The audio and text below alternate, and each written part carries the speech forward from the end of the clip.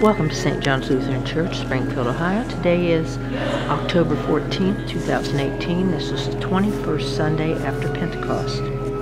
St. John's is located at 27 North Wittenberg Avenue, Springfield, Ohio.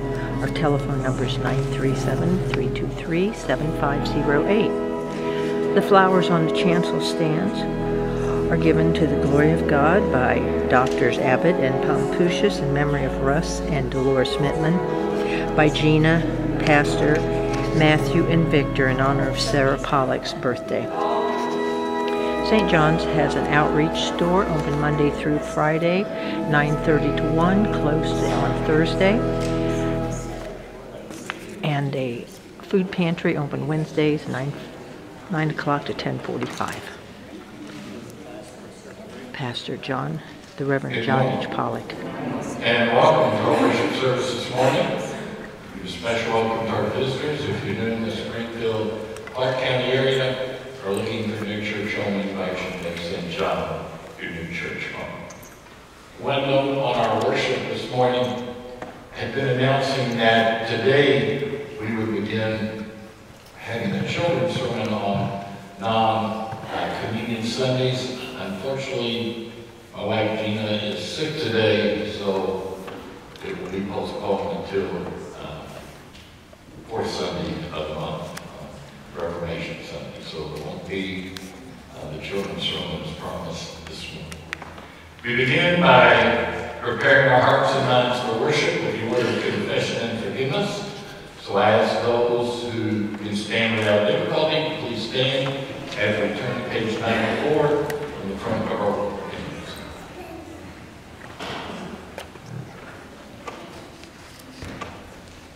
In the name of the Father, and of the Son, and of the Holy Spirit. Amen. Almighty God, to whom our hearts are open, all desires known, and from whom no secrets are hidden, cleanse the thoughts of our hearts by the inspiration of your Holy Spirit, that we may perfectly love you and worthily magnify your holy name, through Jesus Christ our Lord. Amen. Let us confess our sin in the presence of God and of one another.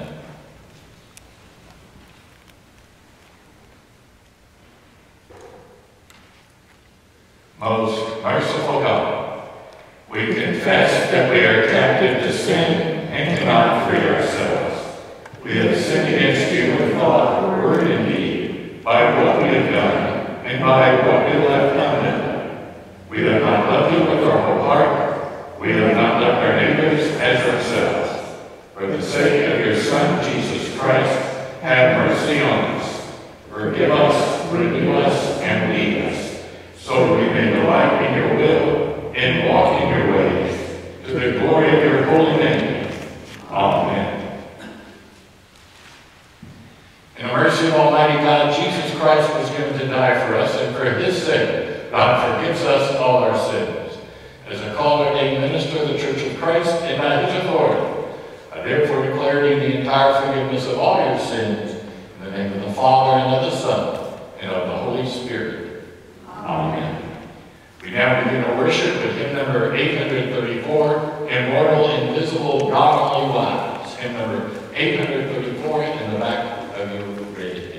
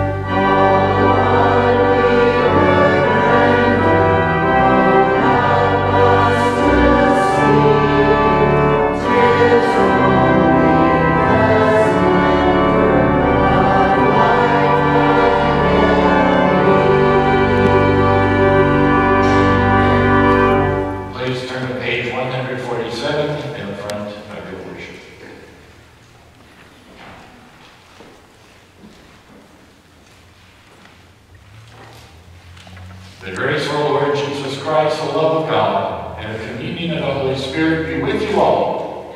And also with you.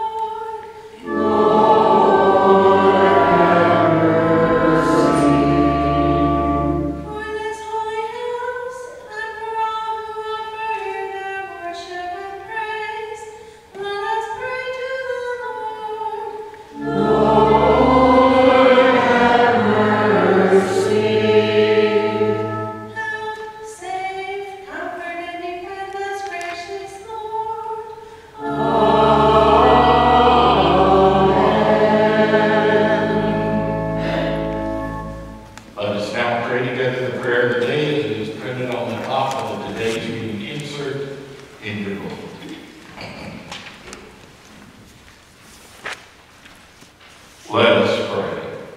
Almighty and ever-living God, increase in us your gift of faith, that forsaking what lies behind and reaching out to what lies ahead, we may follow the way of your commandments and receive the crown of everlasting joy. Through Jesus Christ, our Savior and Lord. Amen. You may be seated as we listen to the reading of God's Word. Steve Clark will be doing the readings. The first reading for today is from the 5th chapter of Amos. Seek the Lord and live, or he will break out against the house of Joseph like fire, and it will devour Bethel with no one to quench it. Ah, you that turn justice to wormwood and bring righteousness to the ground. They hate the one who reproves in the gate, and they abhor the one who speaks the truth. Therefore, because you trample on the poor and take from them levies of grain, you have built houses of hewn stone, but you shall not live in them. You have planted pleasant vineyards, but you shall not drink their wine. For I know how many are your transgressions, and how great are your sins. You who afflicts the righteous, who take a bribe, and push aside the needy in the gate. Therefore the prudent will keep silent in such a time, for it is an evil time. Seek good and not evil, that you may live, and so that the Lord, the God of hosts, will be with you. Just as you said, hate evil and love good, and establish justice in the gate. It may be that the Lord, the God of hosts, will be gracious to the remnant of Joseph. The word of the Lord. Thanks be to God. Becky Tamatroff will be doing the psalm.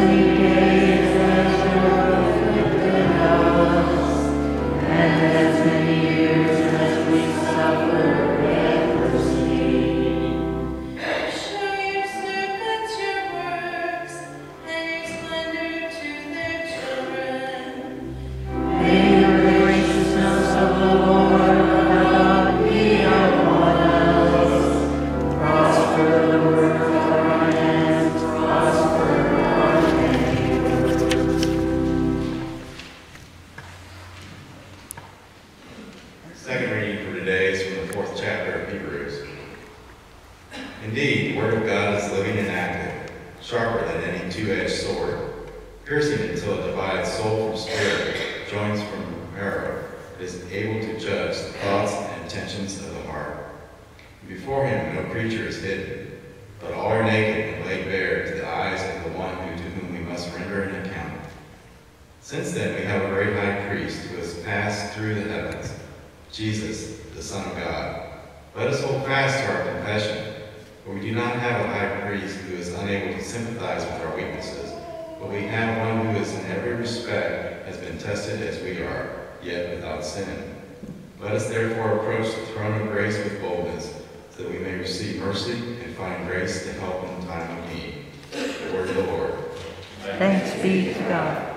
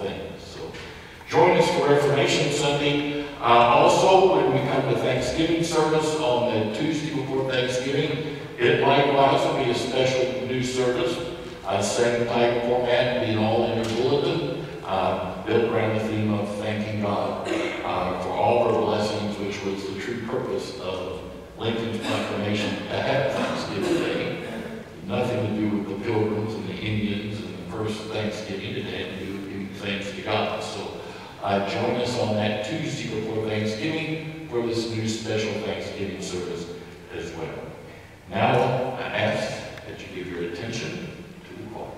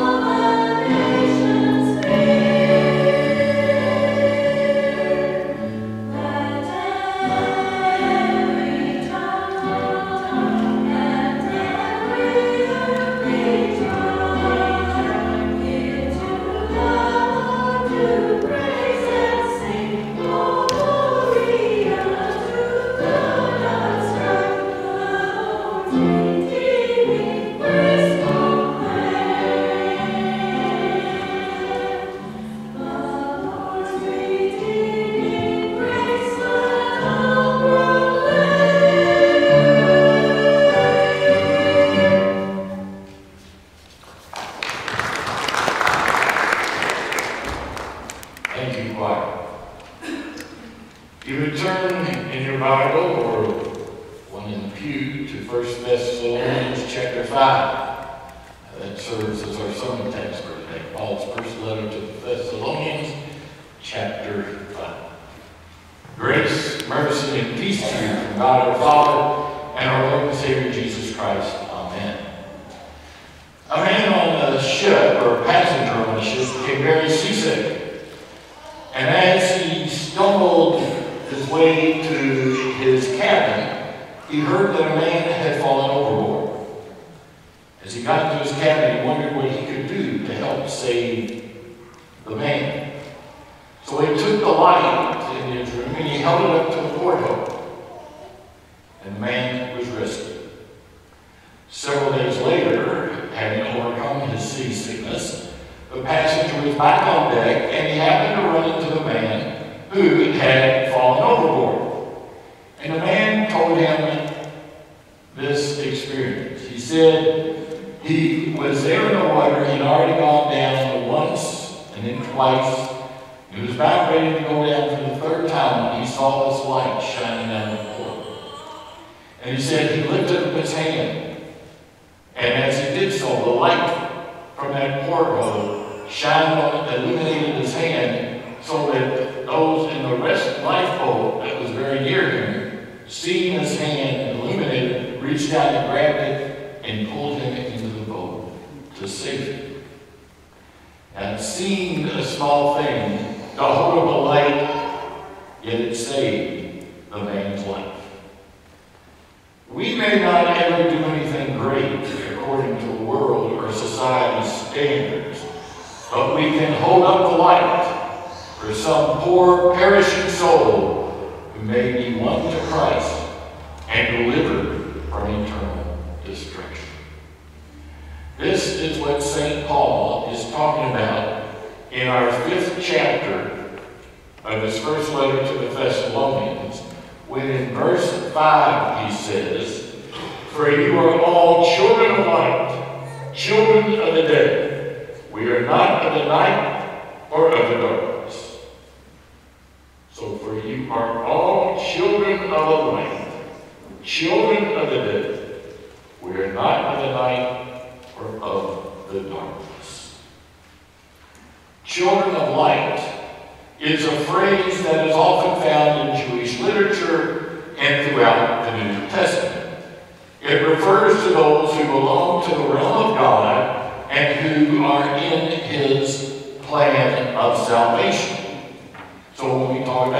of the light, we are talking about those who in the eyes of God are saved. Children of the day, however, is a phrase we only find uniquely to St. Paul. And in this phrase, he is attempting to unite or link the concept of light and day. His thinking takes us back to Genesis, the first chapter, where in verses 3 to 5 we read, "And God said, let there be light, and there was light. And God saw that the light was good, and God separated the light from the darkness. God called the light day, and the darkness he called night. And there was evening, and there was morning, the first day." So at the beginning of creation, God was making this distinction between light and darkness. And as Judaism developed, and then as Christianity developed, light became that symbol of those who follow God. Light became the symbol of those who are the people of God. And so because Jesus is the light of the world, we are children of the light. But it doesn't stop there. We are also called to live godly lives as people who belong to the day. St. Paul then picks this idea up in verse 8 of that 5th chapter of 1 Thessalonians, when he says, "But since we belong to the day," belong to the light, Jesus Christ, day, we don't belong to the darkness, "let us be sober, having put on the breastplate of faith and love, and for a helmet, the hope of salvation." So belonging to light, being of the day, we have the breastplate of faith and love, and the helmet, the hope of salvation. Not just the hope of salvation, but the promise of salvation through our Lord Jesus Christ. So being a child of the light and of the day, we are destined to inherit salvation.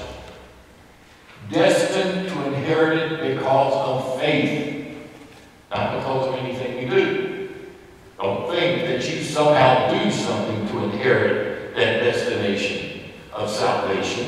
It is God's gift.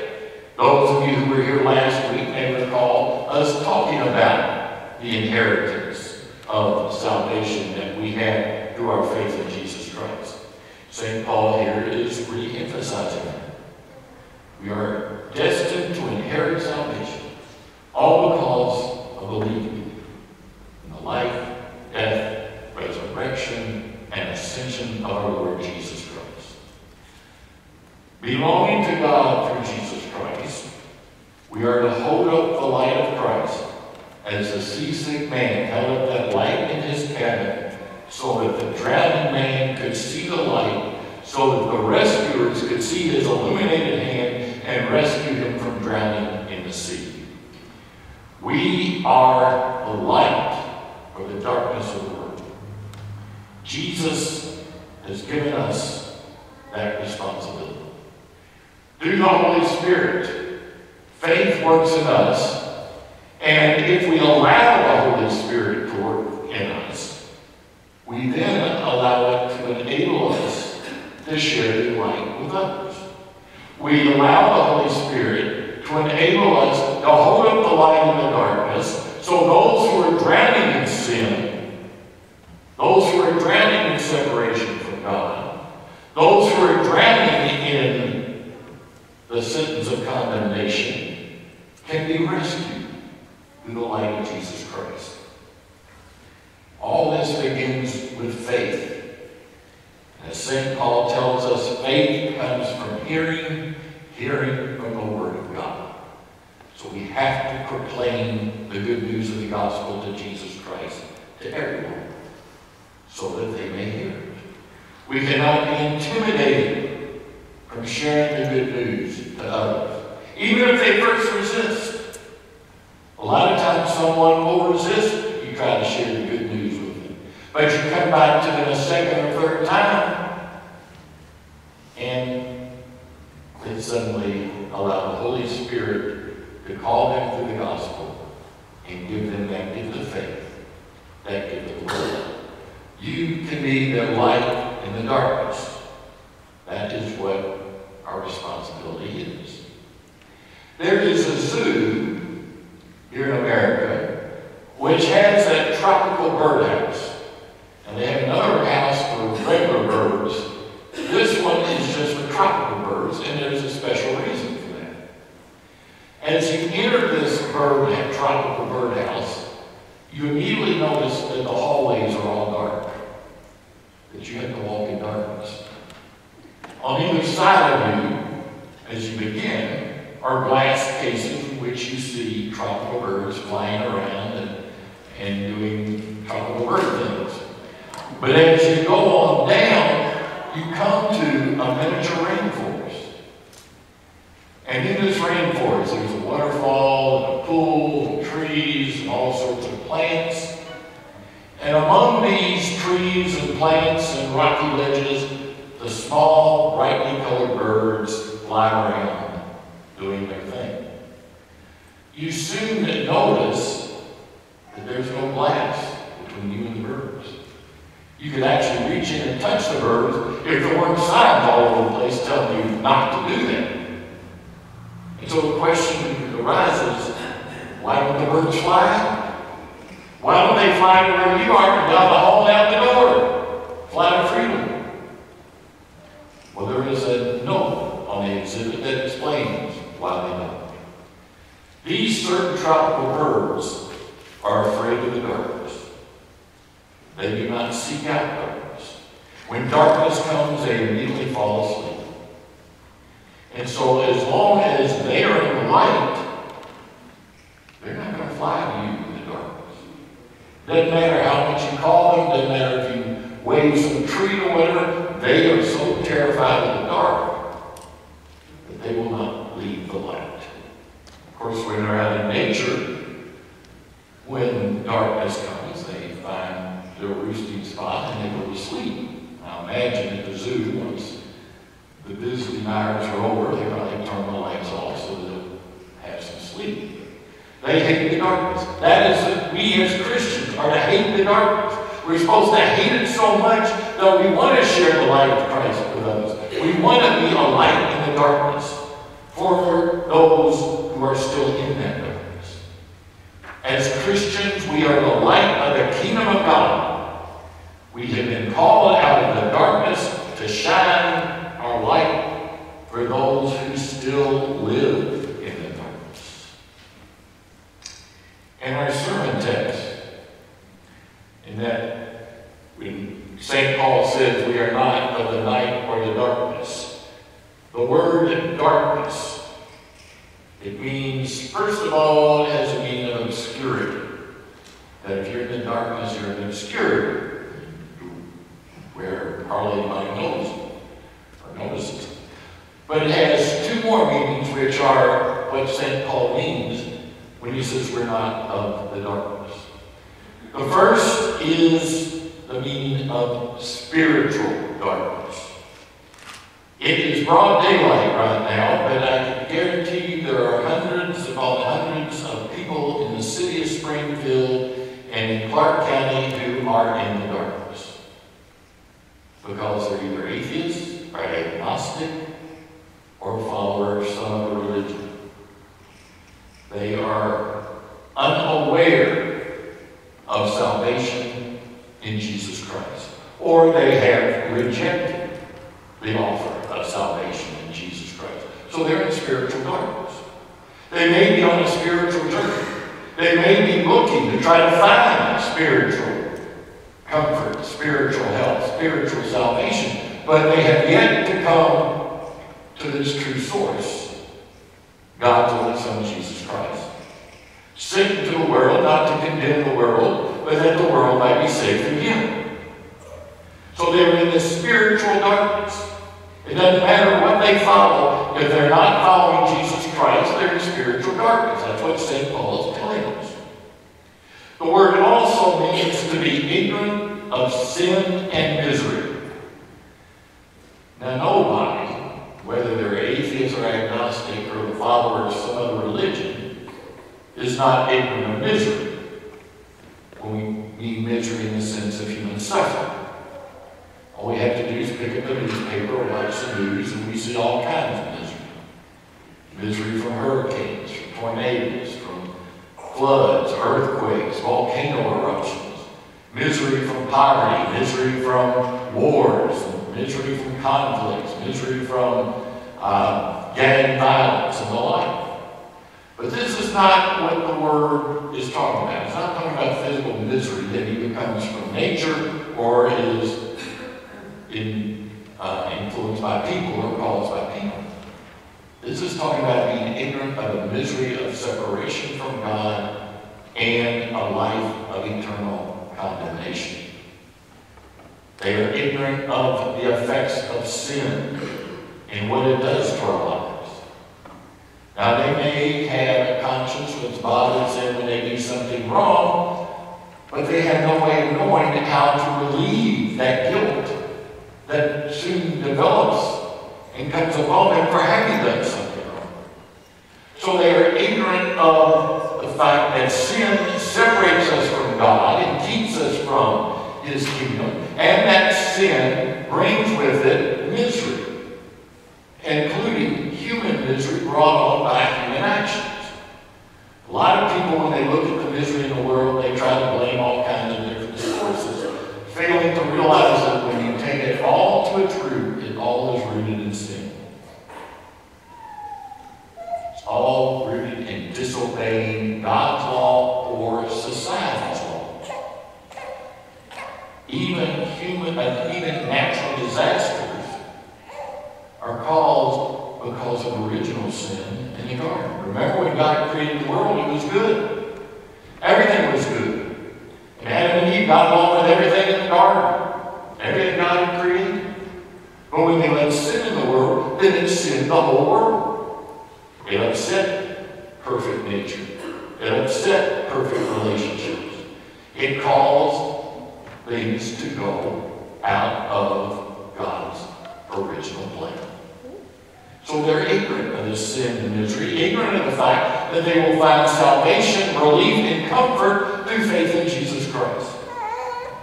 So St. Paul is saying, we're not in this. We're not part of that, because in Jesus Christ we know what sin can do. We know the effects sin has on ourselves and on other people. We know the misery that sin brings when people give in to selfishness and greed and all types of other sins that we human beings commit. And so we are thankful that we have been taken from that darkness into the light, and being thankful for that, we should want to share it with those who are still in the darkness. We should still want them to be able to be saved, to be able to spend eternity in the kingdom of heaven.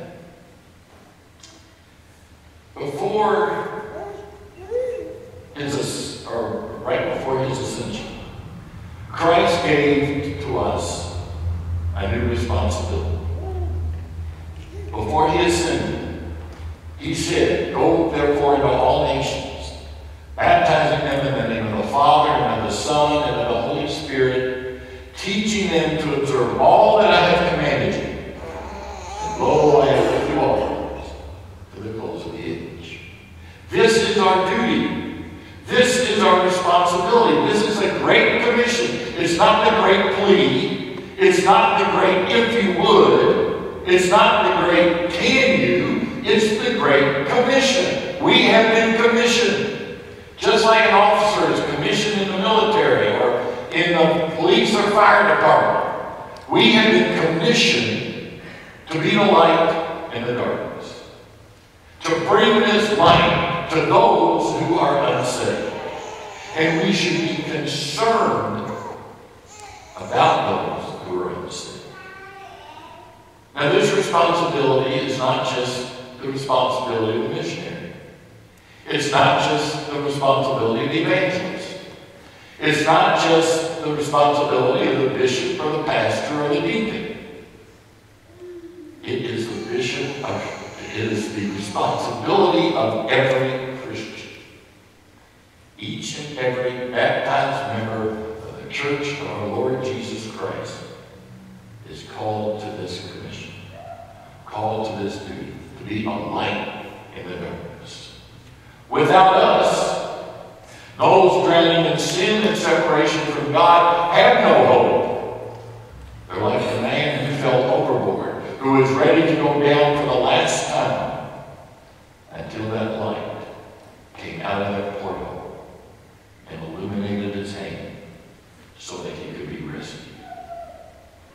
Thousands upon thousands, if not millions upon millions of people daily are going under the water for the first, second, and third time with no lifeboat in sight to rescue them.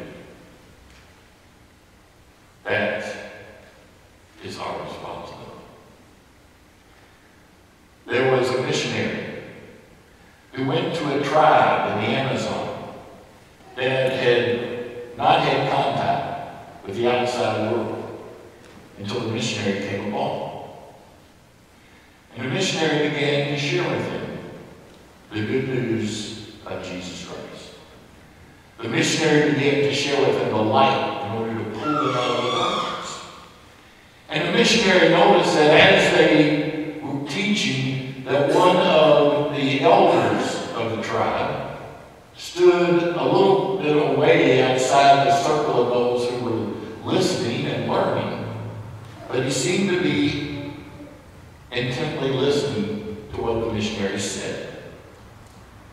When the missionary was done, the elderly gentleman came up to the missionary and asked the missionary, said, "When did this Jesus Christ live and die and rise? Was it just last month or 2 months ago?"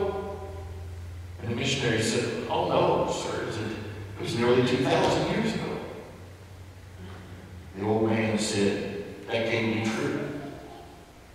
If God loves us like you said, and sent this Jesus to save us, why did he wait so long to bring the message to us?"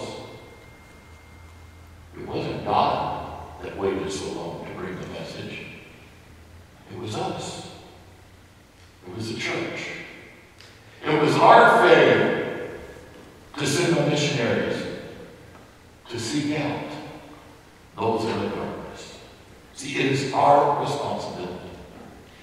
People ask me and ask, almost every pastor I've talked to has had the same question asked of them, and that is, will God send people to hell who never heard the good news of the gospel? As Jesus said in our gospel lesson today, for man it is impossible, but for God nothing is impossible. That's God's decision. It's for God to do. But my personal feeling is that no, he will not send anybody to hell who never had the gospel preached to them. But why in the 21st century would we not reach every village, every hamlet, and every town? As some of you know, our middle son, Joel, just got back from his second missionary trip to Nepal. This year when he went, he just got back Thursday, they went to a totally different section of Nepal than they had last year when he went. And in the area they were in, there were people who had never heard of the good news of Jesus Christ until that missionary group that Joel was part of came upon them this past week and a half. 21st century, with Instagram and Twitter and FaceTime and Facebook and all these other things we have to communicate with each other, these people living in Nepal had yet to ever hear of Jesus Christ. We are the light in the darkness. We have to reach them. That is our responsibility. That is our commission. The reason we have to reach them is we don't know when Jesus is coming. As Jesus says, again in that 5th chapter of 1 Thessalonians in verse 2, for you yourselves are fully aware that the day of the Lord will come like a thief in the night. You are well aware that the day of the Lord will come like a thief in the night. Contrary to those who would have us believe that the book of Revelation is some kind of tour guide or map saying, well, because this is happening in the Middle East, and this is happening in Europe, and this is happening in America, so that means Jesus is coming. Jesus said he was coming as a thief in the night. Before he ascended, when he was in the upper room with the apostles, they asked him when he was going to return. He said, I don't know. Only my Father in heaven knows when I will return. And now St. Paul is repeating that truth. We do not know when Jesus will return. And because of that, we have to be a light in the darkness. We have to be that light in the darkness so that others may enjoy the good news of relationship with God through faith in Jesus Christ. We have to be a light in the darkness for a hurting and searching world. Amen. Peace of God which passes all understanding, keep your hearts and minds through Christ Jesus. Amen. Let us now sing, I will sing the wondrous story, which is on your back cover. If you happen to be fans of the Gaithers singers, you will know this hymn and recognize it because they sing it often. So, of course, I will sing the wondrous story on the back page of your book.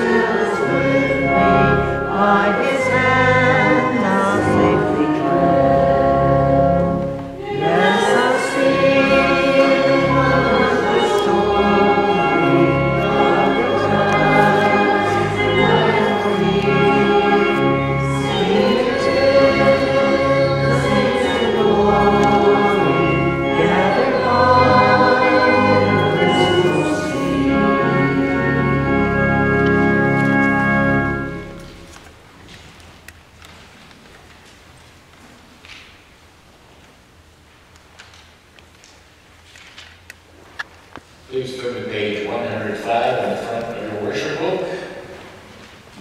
And again, I invite those who can do so without difficulty to please stand as with the whole church we confess our faith.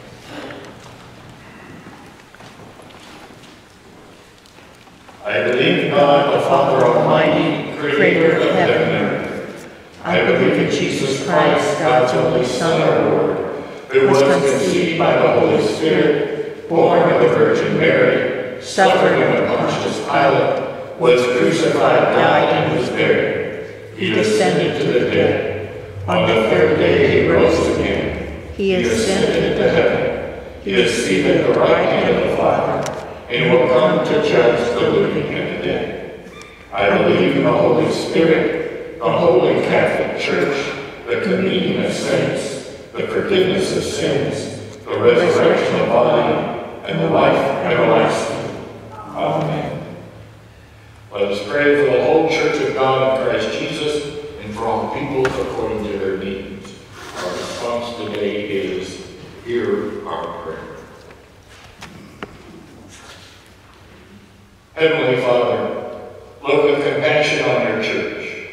Protect all your children from an evil, unbelieving heart that would lead us away from you into the deceitfulness of sin.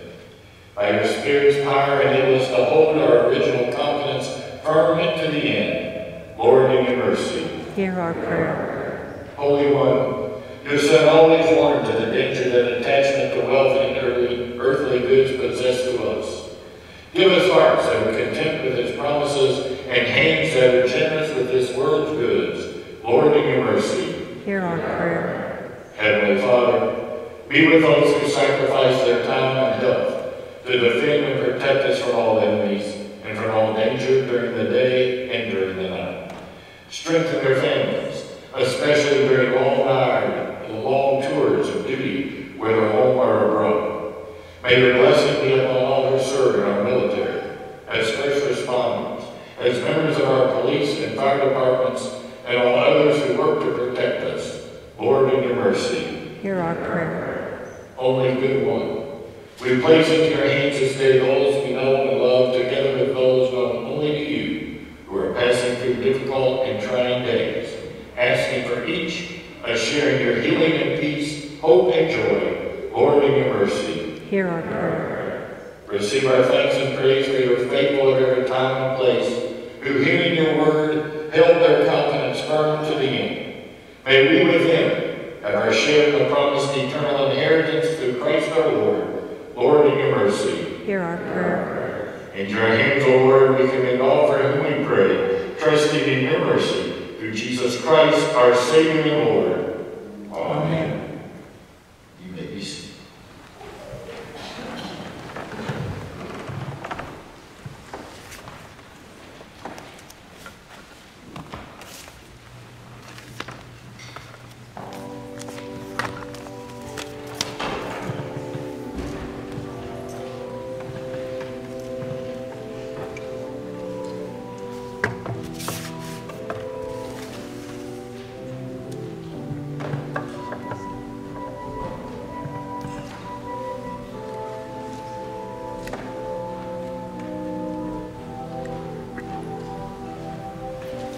Time for our offering. Our ushers today are Mike and Debbie Cochran. They will be collecting.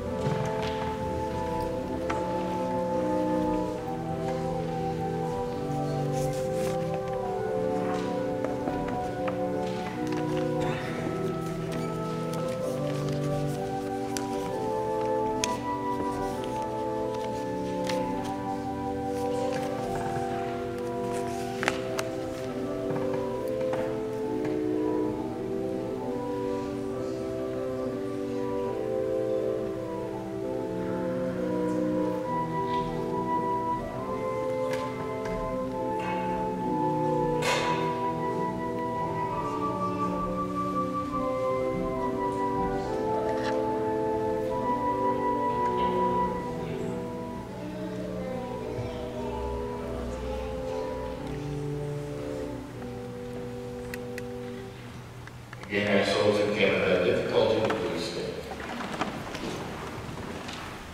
Gathered into one by the Holy Spirit, let us pray as Jesus taught us. Our Father, who art in heaven, hallowed be thy name. Thy kingdom come, thy will be done, on earth as it is in heaven. Give us this day our daily bread, and forgive us our trespasses, as we forgive those who trespass against us. And lead us not into temptation, but deliver us from evil. For thine is the kingdom, and the power, and the glory, forever and ever. Amen. May the Almighty and merciful God, the Father, the Son, and the Holy Spirit keep you in his light and truth and love, now and forever. Amen. Amen. We conclude our worship with the Spirit sends us forth to serve in number 551, in the back of your worship. In number 551.